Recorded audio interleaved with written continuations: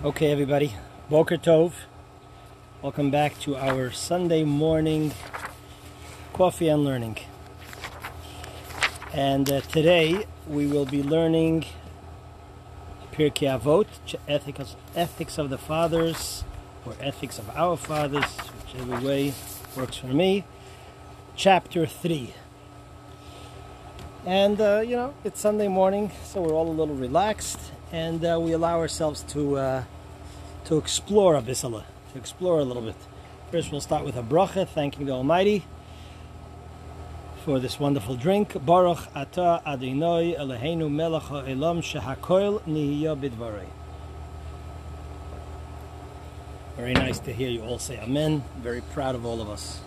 Okay, so we're going to begin here with the first Mishnah in chapter 3. And at the surface level, the Mishnah seems a bit morbid. But then we will explain. So first I'll read the Hebrew and translate to English, and then we'll try to delve in a little bit deeper and have some discussion about what's going on over here. So the Mishnah begins. Akavya ben Mahalalel Oimer. Akavya, the son of Mahalalel, says the following. Histakel, Akavya ben Mahalalel, just to give you a little background, Akavya ben Mahalalel was a contemporary of the famous Hillel. For those of you who know the sages of the Talmud, Hillel being one of the greatest sage of the Talmud, and his colleague here is Akavya ben Mahalalel, and he shares this following ethical teaching. The Talmud says that Akavya ben Mahalalel was so righteous that when the Jews were all in the courtyard of the temple doing the Korban Pesach, the Paschal Lamb before Pesach, basically all the entire Jewish nation would make a pilgrimage and do the Paschal Lamb in different shifts. But the Talmud says the following. I'm reading over here. Translation of Talmud Tractate Brachot. He says that there was that whenever the courtyard of the Holy Temple was crowded with people offering the Paschal Lamb, there was never anyone present who was as great as Akavya in wisdom, purity, and piety. So this is who Akavya ben Mahalalel was. So Akavya ben Mahalalel Oimer, Akavya ben Mahalalel says the following: Histakel b'shloisha dvarim. You should reflect upon three things. This was his ethical continuous teaching. You should reflect on three things. And you will not come to the hands of sin. And as commentaries point out, the hands of sin means that not only is it that you will not come to sin, ethics of the fathers is not coming to teach you the basics, it's coming to teach you beyond the basics. And it comes to tell you that you will not even come to the hands of sin, even something distant from sin.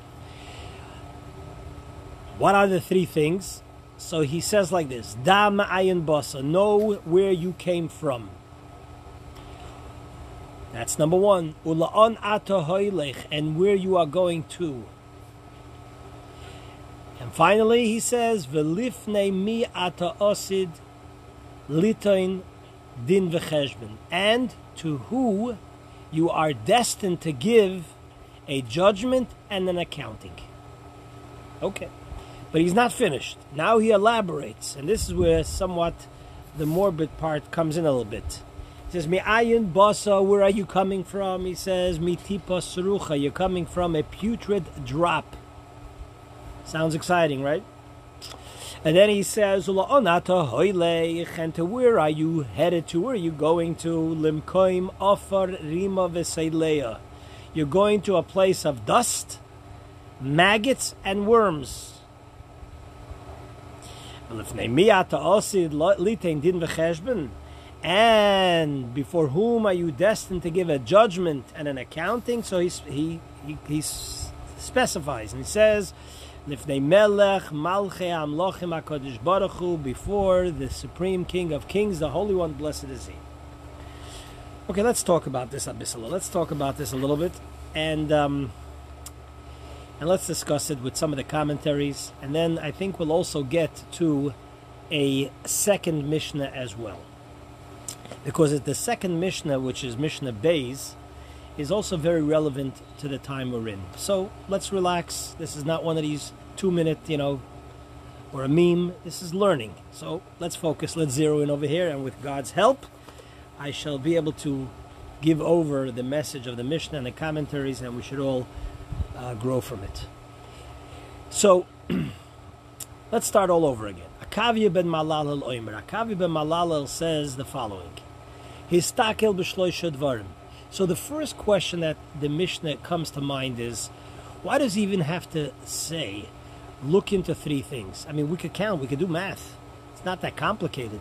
Many of the Mishnahs here in Ethics of the Fathers have sayings divided into 3. The sages saying 3 of their teachings. So why does he even have to begin and say, histakel, reflect upon 3 things? That seems to be unnecessary. Okay?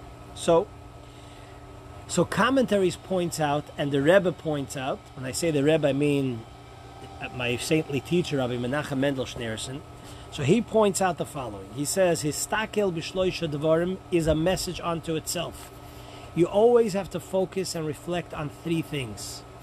What are those 3 things? You have to reflect on the fact that there's a God that created us. There's a superpower.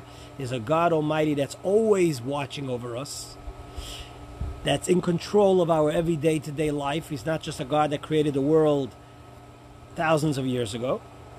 Number 2, you have to know that you exist, that you know.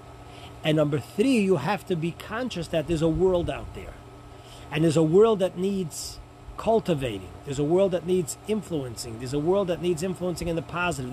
There's a mission and purpose that you have in this world as it relates to the world. You can't just seclude yourself and say, I just got to take care of myself. I just got to make sure, that I exist and that my needs and wants are met. Then there's only 2. There's God and you. No, there's 3 things. You have to, if you want to make sure that you don't come lidei aveira, to even close to a sin, you always have to be conscious of these 3 things. Shlosha dvarim. There's God, there's me, and what I'm needed for in terms of making the world and people around me better. What their needs are, what the world needs are. How do I refine and elevate and make the world a better place, etc. So always histakel b'shloisha dvarim. Okay, let's move on. And for some of the new people who joined here, I want to again stress, this is not a 2-minute, snap TikTok Mishnah. We're learning. Sunday morning, grab a coffee, say l'chaim on some, and let's learn. Then he continues, and he says the same thing, seemingly repeats the same thing. It is known that the Mishnah's language is very precise, and the Mishnah's language is every word is measured. The way the Talmud is structured, for those who are new to the Talmud, is every Talmud page, there's first a Mishnah, and then, which is from the earlier sages, and then the Talmud goes on to elaborate and to explore and to articulate and to analyze, take apart the Mishnah, which could go for pages and pages. So the Mishnah is very precise, very short. Here the Mishnah seems to, besides what we just explained, Shlosha Devarim, seems to be repeat itself. It goes ahead and tells us, know where you came from, know where you're going, know who you're going to give an accounting for. And then the Mishnah repeats, where did you come from? From a putrid drop. Where are you going? To a place of maggots and worms. The Mishnah could have just said the second part, Ma'ayim basam b'tipas sherucha, where you come from, maggots. Why does it first say a general statement, where you come from, where you're going, and who you're going to give judgment? So as commentaries point out, and again, this is based very much on the Rebbe's teaching, that the Mishnah is actually talking to 2 different parts of ourself. The Mishnah is, or to 2 different people, or 2 parts of ourself. Well, let's address it to 2 different types of people. The Mishnah is talking to the person. The first statement is talking to a more soul-oriented person, a person who's struggling and wants to better themselves and is struggling with their spirituality and their holiness. That's who the first part statement of this know where you came from without specifying the details. So there the Mishnah is talking to the person who is a soul type of person, and the person who's struggling, wants to be better, is conscientious. And the Mishnah over there is saying to that person, Herzachain, listen, Dam Mayim Basa, don't be discouraged, know where you came from. Me'ayin Basa in Hebrew could also mean Me'ayin, from where, could also mean, in Kabbalistic and Hasidic teachings, Ayin means nothing. What does that mean, nothing? Know you came from nothing. Meaning, know that you came from a level that is so powerful that it cannot be defined. It's so lofty. The soul of a person, which is a part of Hashem, is from such a lofty level that me'ayin, it could be considered like nothing. Let me articulate. Let me explain that for a moment within the world that we live in right now, which will allow us to understand that. The more something is tangible in a sense, the more something is visual to our physical, material self, the more finite, the less powerful it is. And what's the biggest evidence? You can see this from the coronavirus. It is totally non-visual to our eye, which is part of the reason why it is so potent and so powerful and so deadly. And that's in the negative. In the holiness, in the side of Kiddush, in the side of holiness, whatever you could see, even if it's good, is not as powerful than something that is not visual because of its power, because therefore it doesn't have the limitations, it doesn't have a beginning and an end in the typical sense. So when you are struggling with becoming better, correct, you should know, me'ayin basa. Know that you come from the level of ayin. Your soul is so powerful, is so one. God blew within you a neshama, a holy spark of holiness, of kedusha, and that comes from a level that's ayin, that we cannot define, we cannot measure it because it's so powerful. So don't be discouraged. On the contrary, you could achieve far greater than you think you can achieve. And where you're going to, you should know that your neshama, your soul, came down in this world not just to have ice cream, not just to have a good piece of steak, as my spiritual mentor used to say. Your soul didn't come down here just to, or for the struggles that we have in the negative sense of it. You should know that your soul came down to this world. You will go to a place which is far greater than actually the place that you've even come from, and that's related to the word la'on, which I will not go into details now, based on teachings of Chassidus. But on the simpler level, you're in this world because of the power of your neshama to allow you to reach to a much greater height, which you will achieve after 120. It's not only after 120, it's every single day when you do an act of goodness, when you do an act of holiness, when you do a mitzvah. And then you're going to be standing before the kings of kings and give an accounting. You know why you're going to give an accounting? You know why? Because of your greatness. Because you only, and we mentioned this last week, you only hold someone accountable for something that they have the power to do. Something they don't have the power to do, you don't hold them accountable for. You don't expect from a child that which they cannot do. You don't expect from an employee that which they cannot do. But here, the Mishnah, Akavi B'Malal, is saying, we are going to be standing before the King of Kings and give an accounting, which means that God Almighty has an expectation from us. That is a tremendous encouragement. Verstehst? Okay, so that's level number 2.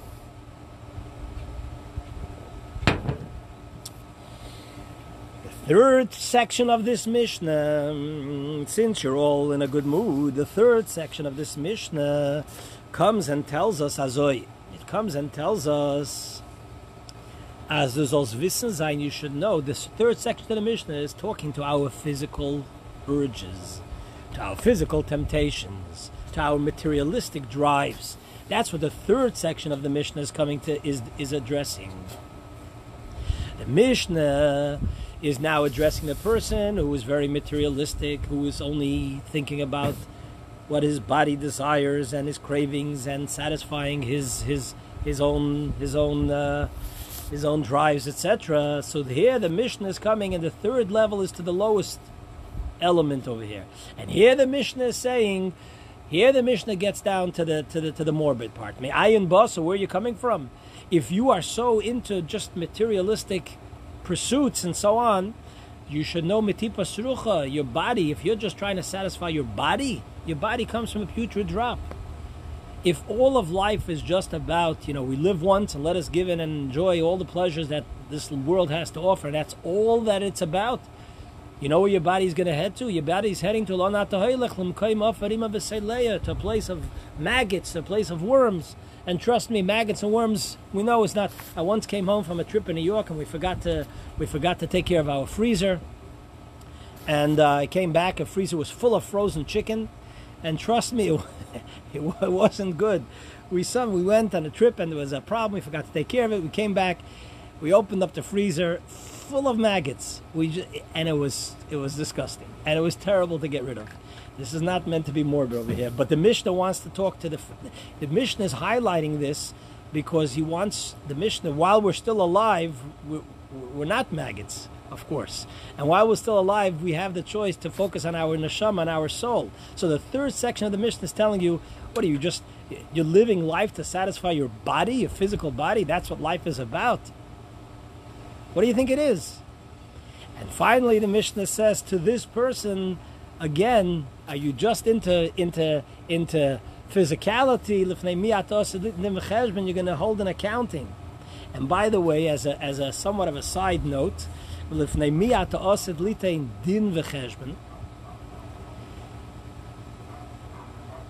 back up for a moment before we get to the side note. So I want to also sort of connect this to the Mishnah, to the times that we're going through over here. Just a second, I'm looking inside for a moment, so I don't want to lose you. Hold on. So here, the Mishnah is telling us that the Mishnah over here is telling us that we're now in the coronavirus situation.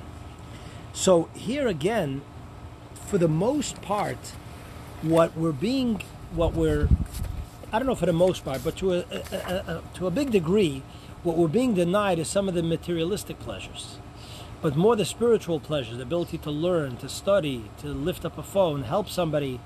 In other words, the neshama, our soul type of activities, prayer, opening up, studying Torah, those things for the most part are not being affected for the most part. So therefore, this Mishnah is telling us, know where you came from, talking about the positive end of it. Know where you're going to. Know that you're being held, that your work is so valuable. Don't be discouraged by some of the physical limitations. Focus on the spiritual. And with regards to the physical, just remember that it's only physical. There's a known story. I'm reading here a story from a children's Pirkei Avot book. And the story goes like this. A wealthy man left 2 wills for his family. One to be opened upon his passing, and the other at the end of the shloshim. Well, 30 days after his passing, when he passed away, his family rushed to open the will and found the instructions that he left them confused. Their father requested to be buried in a pair of socks. You heard? You listening? They rushed to the Chevra Kadisha with their request, but no amount of arguing could change the halacha, which means Jewish law, that one may not be buried in anything other than his simple tachrichim. Tachrichim means his shrouds. The reason why we bury some in shrouds, and I'm going to mention this now because why not bring in something of a Jewish law, and as a rabbi, definitely officiate by plenty of burials, and often I get the question, can't we bury him in a suit? Can't we bury him, looking so presentable? So the reason why a person is buried in the shrouds, the halachic reason is, the Talmud tells us that Rabbi Gamliel, one of the, main and most famous sages of the Talmud, Rabbi Gamliel instituted that a person should be buried in the shrouds because, only in shrouds, so as not to embarrass those who don't have. And it came about through a story that there was a family who they were perceived to be a wealthy family, but when their the father of the family, the patriarch of the family, passed away, they were so embarrassed that they couldn't properly prepare him as for what his perceived stature was, that they just left him and they abandoned him. So Rabbi Akiva from then on made a takana, he instituted that every single person who passes away, rich or poor, should be buried in simple shrouds.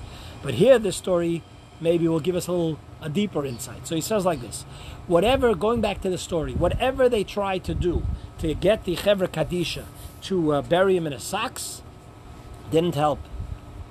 Didn't help. So after the Shloshim, the family opened the second will.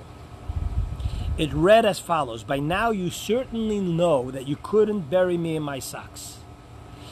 This should be an important lesson for you. No matter how much money you make in this world, none of it can come with you to the world to come. Even a simple pair of socks cannot be taken. So my dear children, this is part of his will. When you divide my money, don't fight about it, because the only thing that stays with you forever is Torah and mitzvahs.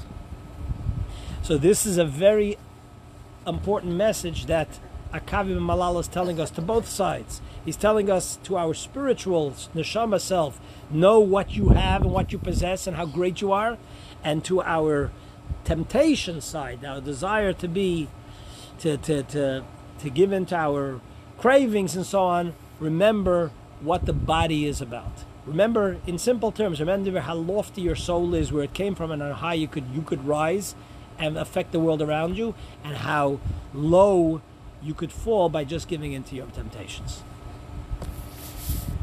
Finally, I also want to mention one thing. It's a famous saying, which the Baal Shem Tov also expounds upon, and I want to mention this in conclusion of this Mishnah. The Mishnah says an interesting thing. The Mishnah says that when you contemplate where you're going, you should contemplate on the fact of who you're going to give a din v'cheshbon. Who you're going to give, literally din v'cheshbon means a judgment and accounting. Okay, din means judgment, cheshbon means accounting. And this has become part of the vernacular. A lot of times in business you say, I want a din v'cheshbon. I want a din v'cheshbon, I want a judgment, I want an accounting. This is a language taken from this Mishnah. Commentaries ask, why does it say judgment and accounting? It would seemingly be more appropriate to say cheshbon v'din. Cheshbon v'din. You should make an accounting and then judgment. Which comes first? First comes the judgment. First comes the accounting, then comes the din. Then comes the judgment. So the Medrash Shmuel, I believe it is, and the Baal Shem Tov expounds upon this, says like this. He says something profound. There's a statement later in this chapter that says, "V'nifroyin min ha'adam midaitei v'shaloi midaitei." We exact punishment or payment from a person based on his knowledge and v'shalom midaitei, and without his knowledge. What does that mean? Says the Baal Shem Tov, and also based on this question we just asked, the Baal Shem Tov says the following: when we come before the heavenly court after our time is up, one of the methods of how we are judged is how we judged others. The way we judged others in the exact same situation, the way we pass judgment on someone else, that's how the court judges us. In other words, whenever we see someone else doing something, and by the way, this is my own little addition here, very often we are judgmental of others when we see in them a weakness that we have. But we don't want to deal with it with ourselves, so we pass judgment on somebody else.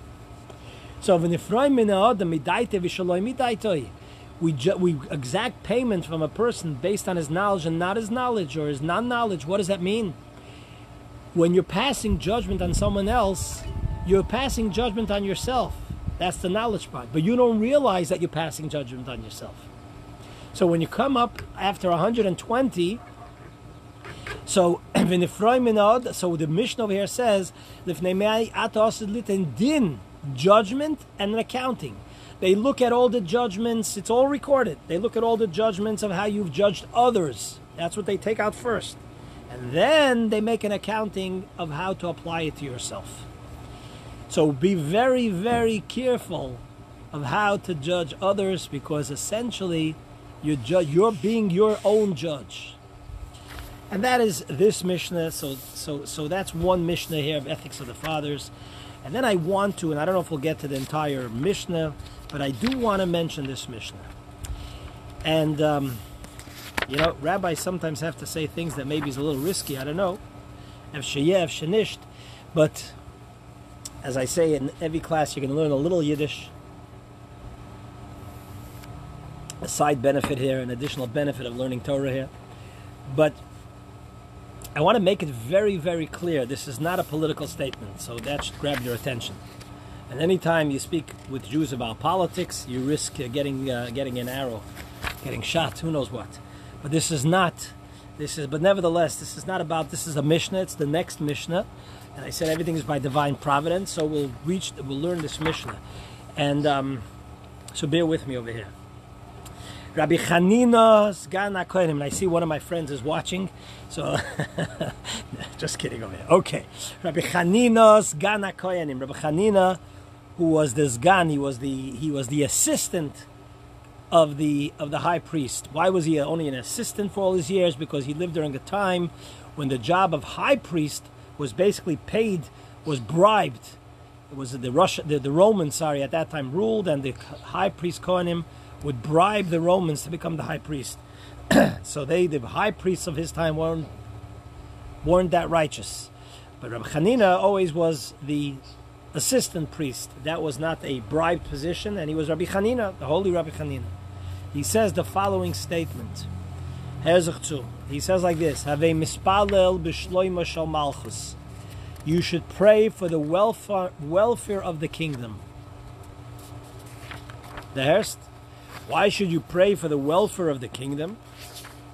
So he says like this: Shil molei meira'ah, because if there isn't fear for the kingdom, ish esre'eyu chayim belo'oi, a man would swallow his fellow alive.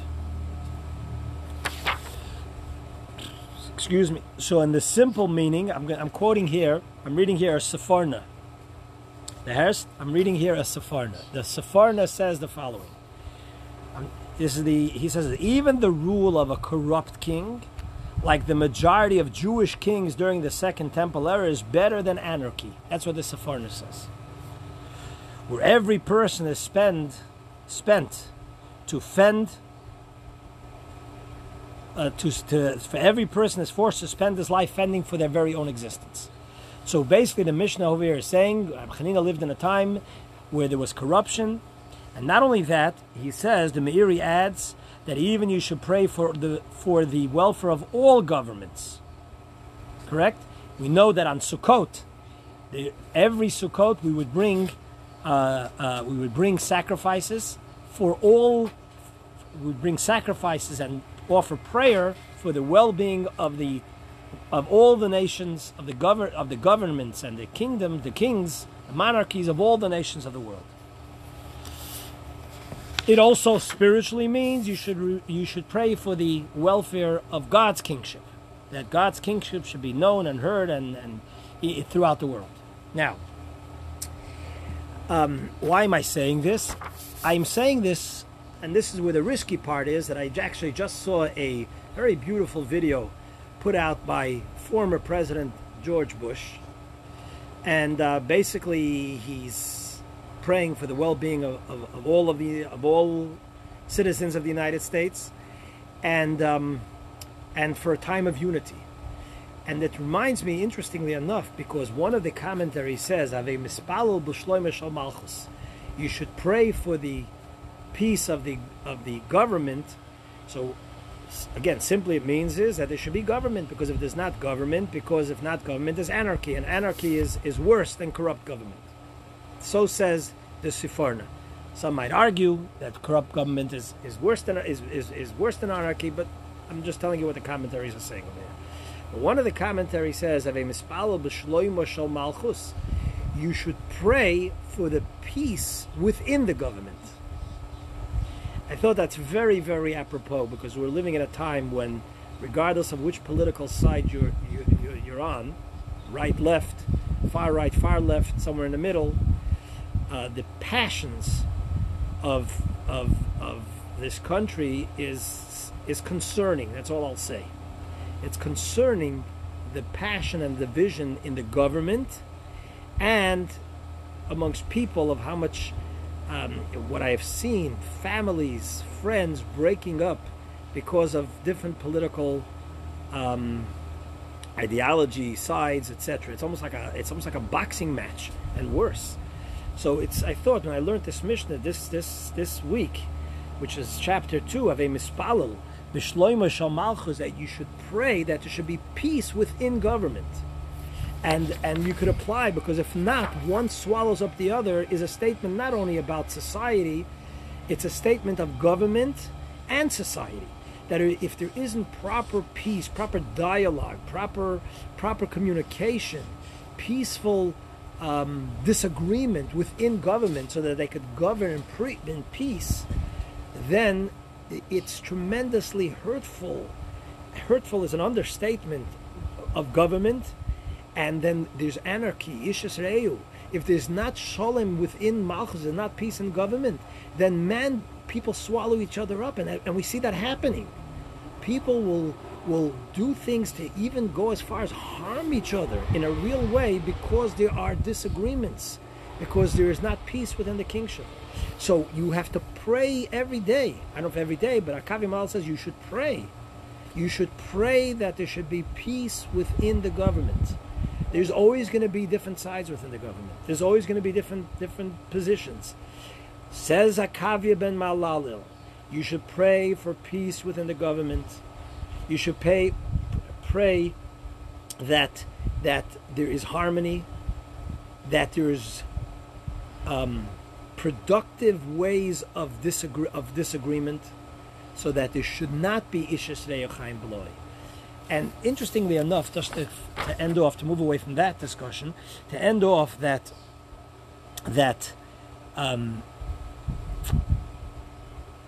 there's also an explanation that, where is this holding? Okay.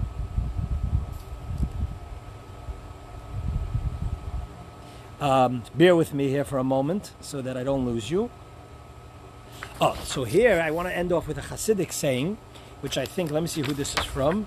This is from the Rebbe, that also have a mispalel b'shloima shel malchus means like this, that very often a person might take themselves too seriously, to the extent that they are dismissive of others, and another person only exists as far as what's good for him or her. In other words, you're here to satisfy me. What I could get, what have you done for me lately? What could I get out of you?